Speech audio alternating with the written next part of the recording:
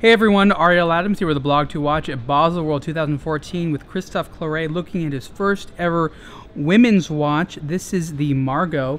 This is a fantastic watch that allows someone to play the game, I guess I'll say, of he loves me not. So obviously very female oriented. And before I get to that, let's just sort of go over the case shape. It is, of course, a larger women's watch. There's a fantastic array of details on here. This particular version has the full baguette cut diamonds on there, obviously in white gold.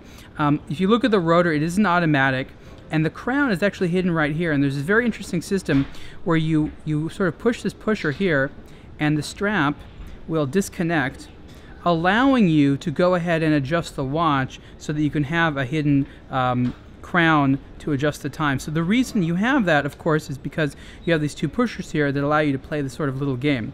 And there is a hammer and a gong in here that makes a chime. So I don't know if you'll be able to hear that given where the microphone is, but you see the daisy in the middle, and you push it, and two of the pedals come off, and it says, "He loves me." Well, it's in French.